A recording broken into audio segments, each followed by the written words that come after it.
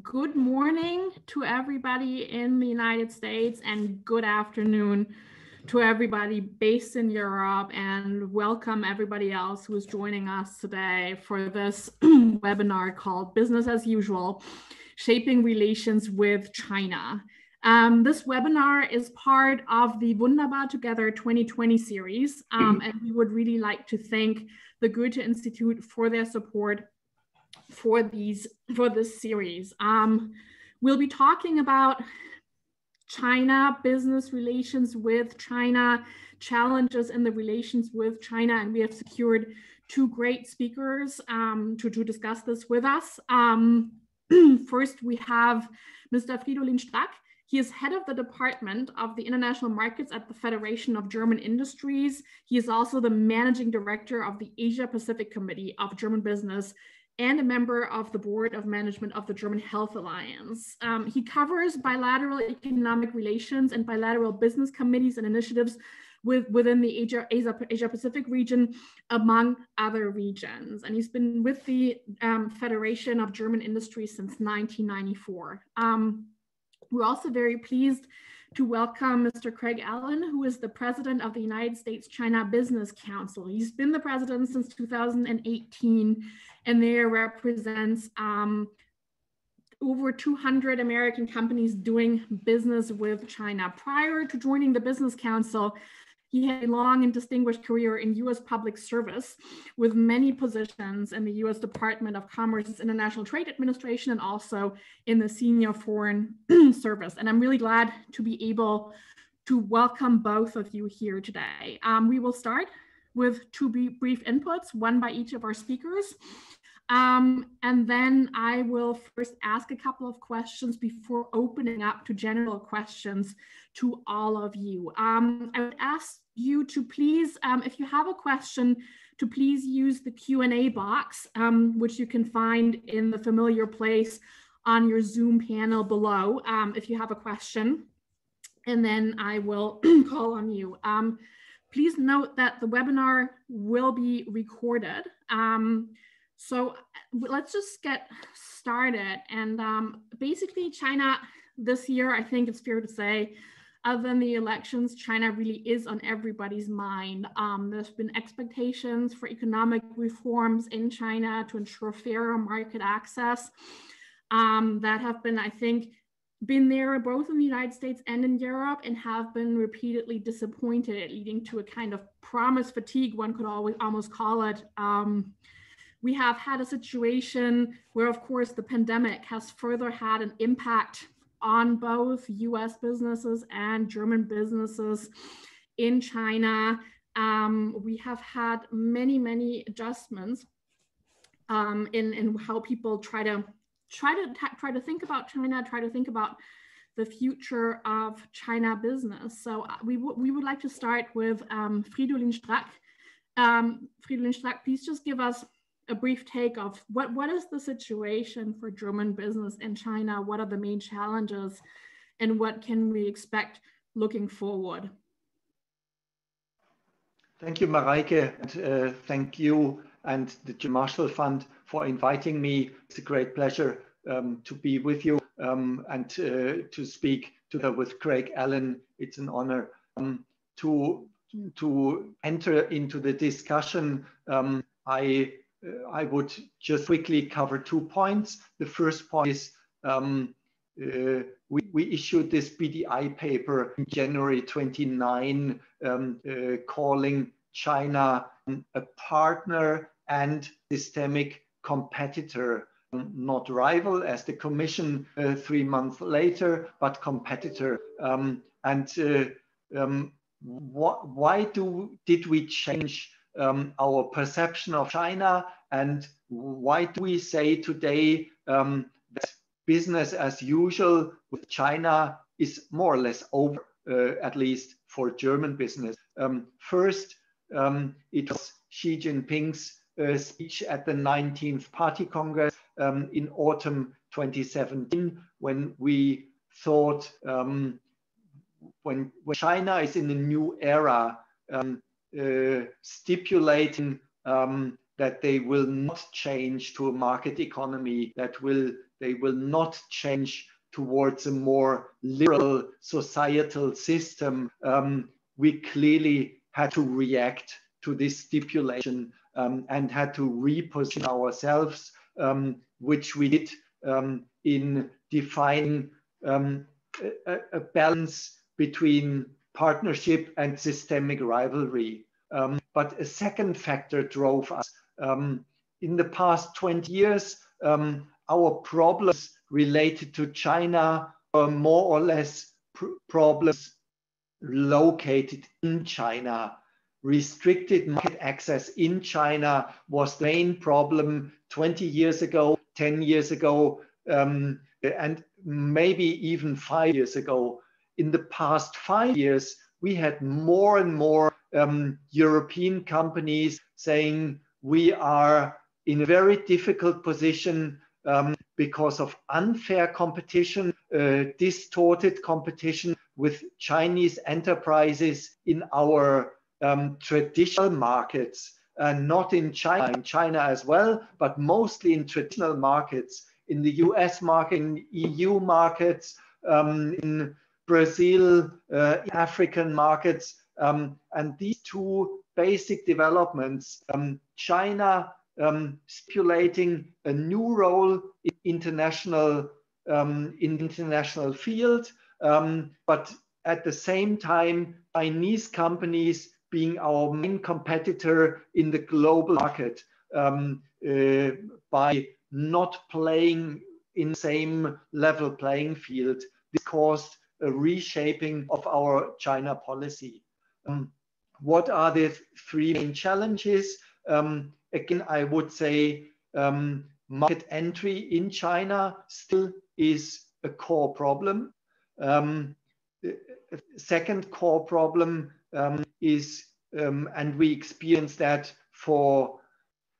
since China opened up the world, China opened up the system of compulsory technology transfer that is driven by the government. It is still in place, and it is enriched by new elements all the time. And one of the later elements in compulsory technology transfer that is really of concern to German business is the legislation on cybersecurity with requirements for data localization in China, and at the same time requirements for data disclosure in the national interest. A third point is what I would describe as the Chinese system of François Goodman rightly calls it the Chinese hybrid economy. And this mixture of government influence in the economy, a large state-owned enterprise sector, the coexistence and the well-established coexistence between private enterprises and state-owned enterprises. This special Chinese system makes it very difficult to deal with China. It makes it very difficult to get China into a level playing field. And we come later to what can we do about it, because in the end, we have probably three extremes. We have a majority of German companies that do business in China, and they are, for the time being, not touched by unfair competition. They operate successfully in China, and they are not systematically hindered to do their business. A second group, and this is at the moment the largest group, they say we need to do much more in terms of offensive interest. China must open its market, but also defensive instruments in our markets to ensure that the market economy is functioning in our markets. A third group is a very small but rising group of entrepreneurs who say even if we tackle the problems of unfair competition, market entry in China, compulsory technology transfer, anti-subsidy, anti-dumping, even if we tackle this, the core of the Chinese economic system will still be this hybrid system, and it will not be possible to really play level with in the competition vis-a-vis Chinese enterprises. And at the moment, we have these three groups, and they're all our membership. And for the time being, this gives us a good opportunity to kind of balance between partnership and system rivalry. Maybe this is for the introduction, my now 6 minutes to get a sense where German business stands vis-a-vis China. Thank you so much for outlining these mostly systemic challenges to German business in China. There are, I think, many questions that I have and that we will get back to in our first round of questions. But before we do that, I would like to get the perspective from the United States, from Craig Allen. To what extent is the view from the US similar? Are there any differences? What is your take? Well, thank you, Mareike, and thank you, Friedolin, for inviting me here. Thank you also to the German Marshall Fund and the German Federation of Industries. It's an honor for me to be here today. So many times in the recent past, my Chinese friends have asked me, why has US policy towards China changed? And the reply that I have to give is that China has changed. And if China has changed, is it not true that the United States and others must change our policies in response? Is it not true that we must engage with China as it is rather than what we wish China would be? And I would have to say, why did China change? When did China change? I would look back at the great financial recession, 2008, 2009, and cite systemic reasons there. So my impression is very similar to Friedolin's. However, I think that I must admit that my appraisal is grounded in American history and American geography. We are a Pacific country, and we have long-term alliances with Japan, Korea, Australia, New Zealand, and the Philippines. And of course, good partnerships with many other countries in the region. And for example, China's creation of artificial islands in the South China Sea, which violates international law, must be considered a threat to the freedom of navigation and to the rights and privileges of our allies. From a business perspective, I'd say that we look at the picture is almost in almost equal measure as positive and negative. In terms of the positive, I would point to the structural changes brought out in the phase one negotiations, especially intellectual property rights, financial services, and agriculture. Now, I recognize that the EU has concerns about the quantitative targets associated with the phase one agreement. But I hope that you will agree with me that on the qualitative side, there have been some policy improvements. Also on the positive side, we look at China's rapidly growing middle class, and we want to sell into that market freely. So after the election, I am hopeful that we will continue phase two negotiations on such unresolved issues such as subsidies. I would put up there as number one. Technology policy is also number one. And if I could have a third number one, it would be state-owned enterprises. And then if you give me generously a fourth number one, cyber, and I have to add data also, data, very important. So these are the same concerns that Friedolin just suggested. perhaps with a difference of emphasis here and there. However, when I look at China's domestic evolution, I see little room to be hopeful, especially in the near term. In the 5th plenum of the 19th Party Congress, which I think starts today or yesterday, there are many hints that rather than reaching for a more market orientation, the Communist Party is going to increase its control over companies and the economy. The dual circulation policy certainly emphasizes self-reliance, techno-nationalism, and a preference for state-owned enterprises over the private sector. So I think we need to ask ourselves some questions. What are the implications of dual circulation for foreign companies? What are the implications of dual circulation for China's technology policy and China's role as a global innovation ecocenter? What are the implications for the WTO in dual circulation? In my view, the WTO implies that you treat a foreign product the same as a domestic product, and dual circulation would seem to call that into question.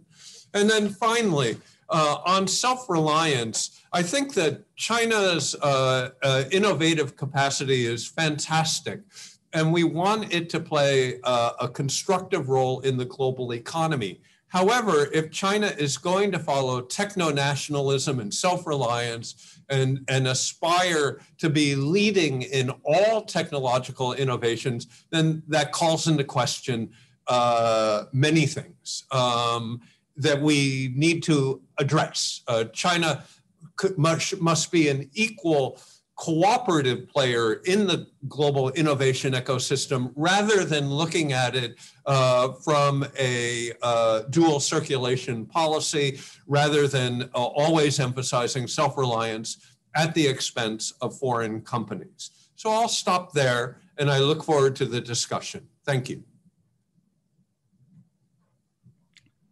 Yeah, thank you very much for laying out the basic issues that you've been seeing. I want to remind everyone to please start sending your questions to the Q&A, to write out your questions there.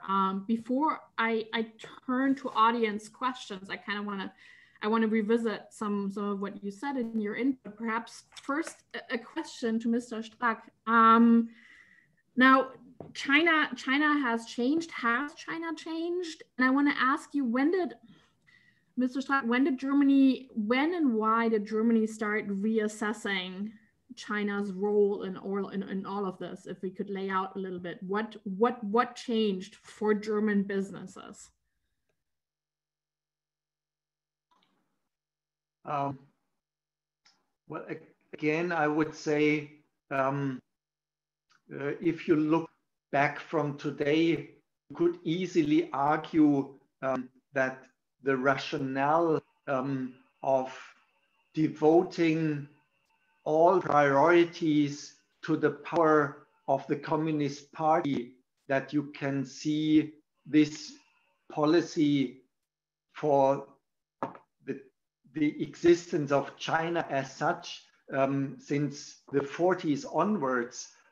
But we experienced in the 80s and until the mid-90s, we experienced major steps of China towards integrating into the world, integrate into the world economy, opening up the country with Olympic Games in Beijing, with the first Expo that we had 2010 in Shanghai.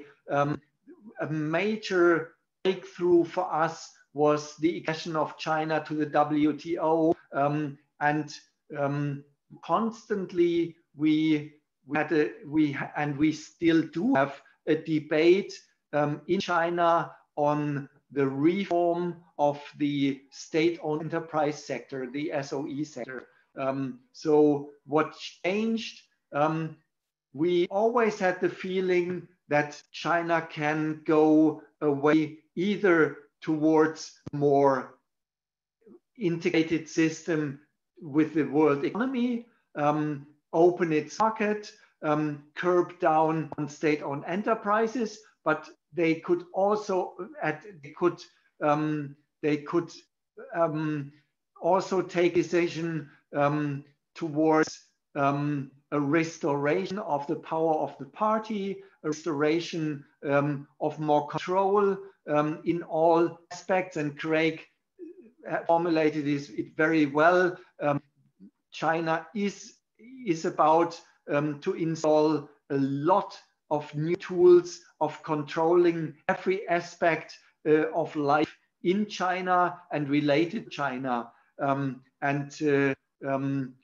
The decision with the Xi Jinping era to go in the latter direction and to set a clear priority in making China great again in terms of technology, in terms of military power, in terms of internal control of the Communist Party. To our analysis, this had a kind of a new, we have reached a new level in this, and this led to a reshaping of our perception of China and our China policy, also a more cautious perception in German business. It has not turned to business turning their back on China and the Chinese market. Definitely not. But the times of doing a sort of a naive business with China, these times are over. And we need to, all businesses, no matter if they are German or whatever, we need to be much more open-eyed in terms of who are our Chinese partners, in what kind of business are they involved, what are the current human rights questions that are on the table in China, what is the possible involvement if you look at corporate value chains. These are all discussions that were not so much on the table 5 years ago, and they are on the table for all of our companies for today, and even more so for the time come. Maybe that describes a little bit of the difference. Right, yeah. There really has been quite a bit of change. And I want to ask one more, perhaps a little provocative question to Mr. Allen. You mentioned the trade war, you managed the phase 1 trade deal, started talking about phase 2 trade deal. I mean, if one looked at this very harshly, one could say that, you know, President Trump has really thrown a lot of stuff, a lot of tariffs at China, has really been very hard on this. And despite this, he basically got a very limited deal. Is there really any hope in trying to get the Chinese side to change, to make any structural or systemic changes? Or is that something that, wouldn't it be better to just give up on that and try to look at it more realistically? Yeah, thank you, Mareike. I think it's a great question. And there's a lot of debate in Washington now exactly over this question.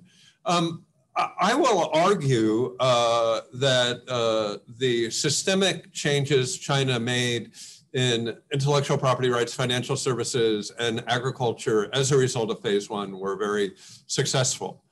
I will also argue that all of the difficult issues, state-owned enterprises, subsidies, tech policy, cyber, antitrust, were also put off.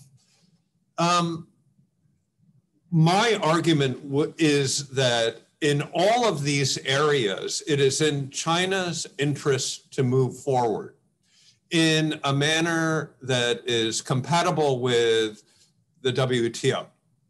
And that if China wants to escape the middle income trap before it becomes very old, I'll give it five or 7 years, here before the labor force begins to decline, then they need to address the phase 2 issues. It is in China's interest to do so.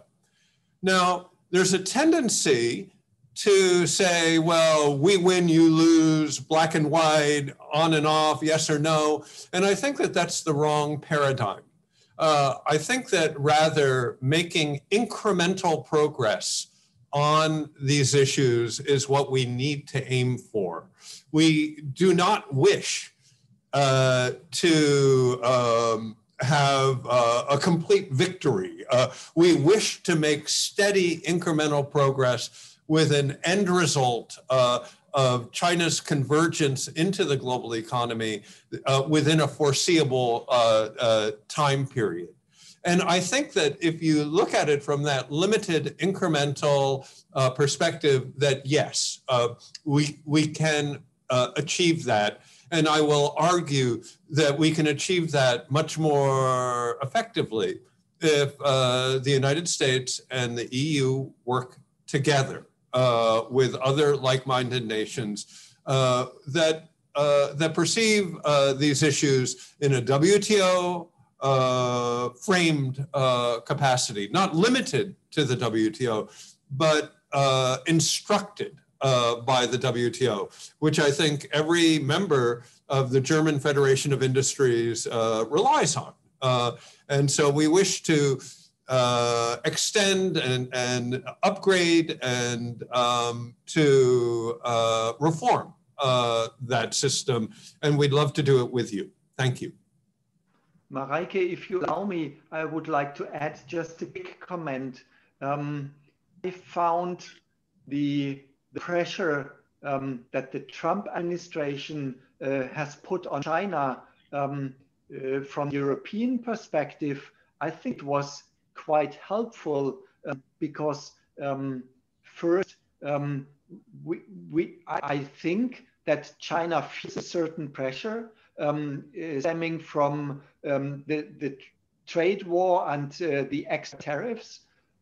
Second, my guess had always been that while the Trump administration is in negotiations with China on a deal, we Europeans, we would be left aside until this deal would be done. Now we are in a situation that the US still puts pressure on China, and we kind of feel that China has to prove that they are able to cooperate with Western partners. And it seems that China is willing to make some concessions in the EU-China investment agreement negotiations. And definitely, I would say we profit from the pressure that the US put on China, and we would have never seen any concessions without this help from Washington. Yeah, this leads us into our, I think, into our round of questions from the audience. We have a lot of questions coming in, and I will try to bundle them a little bit. There have been indeed some questions on how concretely, and I think we're already delving into that, how can the US and Europe concretely work together on this issue. We have one question that is about the role of the US-EU dialogue on China, which was officially initiated on Friday by the US Department of State and the European External Action Service. How can this dialogue, can this be a format to shape policy vis-a-vis China? And I think, yeah, we'll start with those. What other formats do you see for collaboration here between the two sides? Well, let me take a first shot. I think that US-EU relations have been stressed excessively, and that as we look to reconceptualize the US relationship with China, it is vitally important that we strengthen our relations with the EU. I'll be honest, as a former trade negotiator, I think that the EU has more experience and superb negotiators, particularly in state-owned enterprises and subsidies. We have somewhat different philosophies about antitrust, but I think in all of these areas, there is a lot of room for cooperation. Perhaps the most important area, however, is technology. And of course, that has to do with both subsidies and state-owned enterprises. They are intricately linked. But I think in that area, that strengthening US-EU institutions, cross-funding, at the university level, at the company level, at every level, would be an important starting point. And then coordinating on both export controls, investment controls, and other policy related issues is beneficial to both. EU is complex. Some of these disciplines are national, some are EU, but that's a complexity that we must work around. We need to deal with the EU at every level in a more proactive manner, in my view. Thank you. If you'd like me to add, I fully agree with what Craig said. Yes, we do have a large bundle of dialogues with China. At the EU level, we have probably much more because we have the EU-China summit, but we have national dialogues from Germany to China, from France to China. We have this 1+17 that the Chinese have installed, that it's not working well at the moment, but still we do have a lot of these dialogue channels. But to be honest, most of them are not producing the right results at the moment. This is why I fully agree with Craig that we should keep these channels dialogue open. They are necessary, but at the same time, it is necessary to increase the dialogue on China issues with our international partners. It is necessary to come back to cooperation between US and EU and possibly include, Craig, you mentioned Japan and Australia. To me, they are core partners in this discussion. And third angle of this agenda, keeping dialogues open, establishing new international agenda with so-called like-minded countries and partners. And at the same time, I think we still do have a lot of homework to do, not so much in the US, but more in the EU in terms of keeping our market economy functioning while the Chinese enterprises operate in our markets. And we want to keep open our economies, the US economy, European economy, but we need more tools to tackle anti-subsidy in state-owned enterprises, to tackle unfair competition, and to cope with what China does in economic planning in China 2025. We do need more leverage vis-a-vis China when it comes to our own instruments in our markets. Yeah, so this is obviously not something that will happen very easily. I have another question that says, a question following up on Mr. Strack's point on global supply chains and human rights. do you think German companies should set red lines for doing business in China to underline that they do not agree with the human rights situation? For instance, not maintain or build production sites in Xinjiang. And I guess I would add to that and simply also open that up for American companies, and perhaps add the thing, to what extent do companies have to work around? I mean, there are lots of initiatives such as new sanctions. The Bingtuan in Xinjiang has been put on the sanctions list. How does that affect businesses, and how are businesses generally navigating these issues? Well, I'd be happy to start. There is legislation that's pending that would ban presumptively all imports from Xinjiang that you cannot prove have been made from forced labor. And I think that that would be a very big bit of legislation, which I do believe will pass, perhaps this year, perhaps early next year.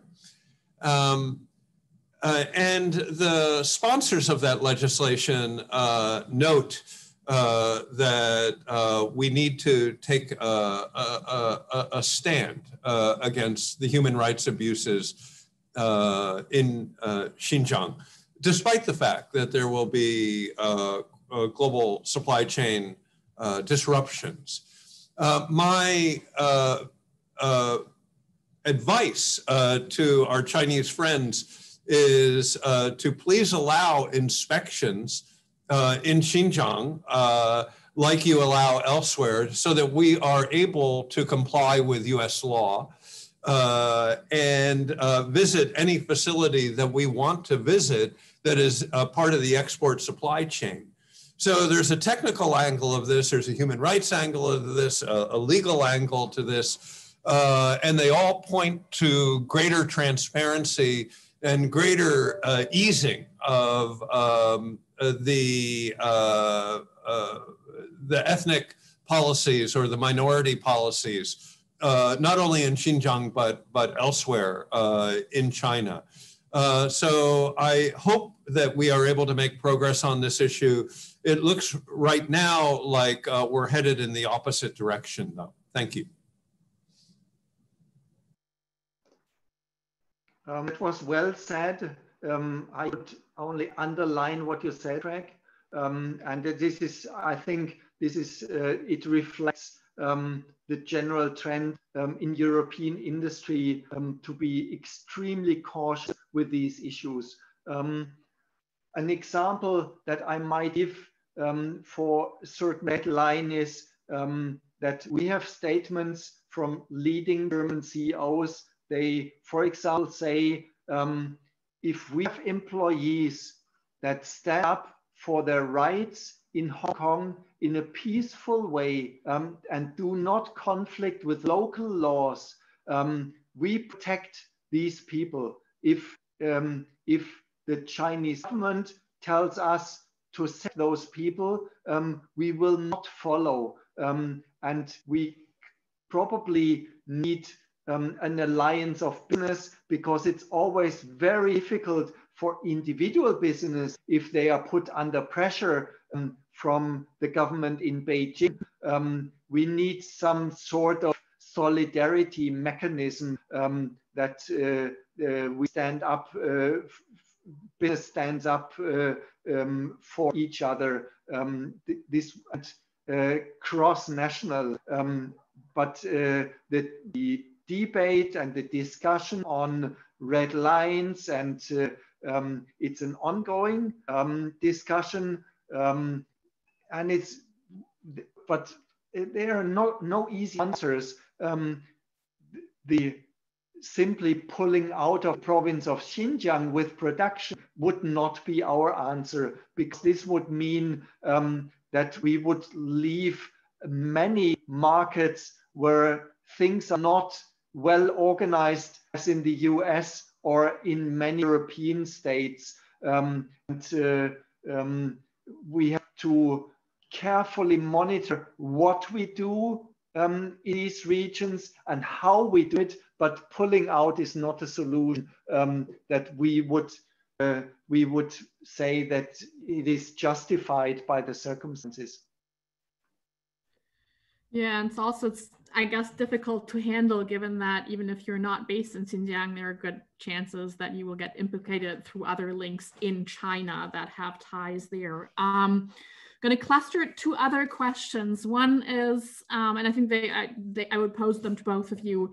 Mr. Allen, you mentioned that there were some concerning hints coming out of this week's fifth plenum. Can you clarify some of those trade issues a bit more? And the other one related, the next 5-year plan will be published within this week and is currently under discussion. What are your expectations? Any guesses on what will be decided? And any guesses on how this will influence the relations with China and the United States and Germany, respectively? So either. Well, yeah, I thank you for the question. And I think that it is clear that the party is going to reiterate the self-reliance and the technology self-dependence and the other policies associated with the Made in China 2025 agenda. The party is committed to further reform by innovation, by developing independent technologies that it will deploy aggressively around the world. I think that, and there's a WTO appropriate way to do that and a WTO inappropriate way to do that. And I think that at this stage, our Chinese friends are not being overly thoughtful about WTO commitments and are moving ahead very aggressively in the technology development area. And those are all of the areas where Europe and America and Japan have had a lead for many, many years. And an area where Europe, America, and Japan have shared technology generously, not only with China, but around the world. And so I think that what I would be concerned about is this excessive techno-nationalism leading to preferences for Chinese companies away from American or European or Japanese companies. So I think that we're in a very similar situation here, and that makes it easier for us to all work together. You could take 5G as an example. Currently, Chinese companies control 36% of the 5G patent pool, up from about 0 for 2G. So 6G, what will it be like? Well, I would welcome Chinese participation, but I will not welcome Chinese domination of 6G telephony. Europe has national champions here, and I want to work across with all companies, and regret very much if non-Chinese companies are disadvantaged in their technological R&D capabilities by unfair trading practices. And that's something that we should be very clear, forthright, and insistent on henceforth. Thank you. Thank you. I think we're running out of time, but I do want to, I want to give Mr. Strack the opportunity to respond to this as well. I'm very sorry we did not get around to all the questions that were asked, but perhaps for closing remarks, for very brief closing remarks from each of you, if you could consider, what will be the impact of the U.S. elections? Also another issue that has come up multiple times in the Q&A. What is the role of that? Do we have enough common ground that it doesn't matter? Or do you think it will make a big difference of who will be in the White House? Perhaps if you could limit yourself to roughly 1 minute. Craig, I leave you the last word. Let me, if I may, I use 30 seconds on the 5-year plan and start by saying that in 5G we have 2 European champions because Nokia is very much Finland based, but it includes a large part of Siemens communications and a lot of the manufacturing and a lot of the technology obviously is located in Germany with German engineers, and it's a Finnish-German symbiosis, Nokia, and to my feeling, a success story. On the 5-year plan, yes, I definitely think this is the direction China will since they do not emphasize Made in China 2025, this will be put in the content of the 5-year plan. It will be innovation, innovation, innovation, and we should make one reference to the US entity list. I think companies like Huawei are under immense pressure to come up with new innovation, chip development, in order to be more robust and to be competitive in the year 2021 and 2022, which is not self-evident. What do I expect from US elections? Yes, I do expect that after we have seen a phase where the US does a policy and put it on our table with the message, join us. This is our policy. If we are able to come to joint policies again, this would be a major step forward. And again, if we include other international partners, I give you a weird example. Business associations in Mexico and Peru, they are asking the European Union in this situation of Chinese-US conflict, take a more precise leadership for a neutral role, for a value-based role that would be very similar to what the US wants, but in a different style. And this is a perfect situation for more cooperation. Thank you, Friedolin Strack, for those good closing words. Craig Allen, you have the last word. Briefly, please. Thank you. The tension between the US and the EU and between the US and Germany causes me great pain. I think that we must have much better relations and that our fates are intertwined. Stalin said that quantity has a quality all of its own. And what he meant by that is that China's scale is so big that if we do not work together, then we are going to be dwarfed. The United States and the EU together have less than half of China's population. We need to work together if we are to effectively address our challenges. And moreover, it is in China's interest that we do so. If China is to get out of the middle class trap, if China is to become a fully developed country, then it needs to begin again to converge with the global economy rather than continue to diverge from the global economy.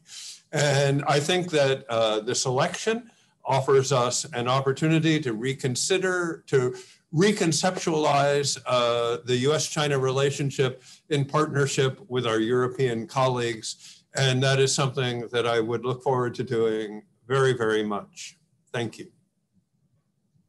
Thank you to both of you. I think this will be a challenge that will be with us for several more years, if not longer. But I want to thank both of our speakers very much for joining us today, for sharing your insights and your perspectives. I also want to thank everybody in the audience for joining us today. We hope you'll be joining us again in the future.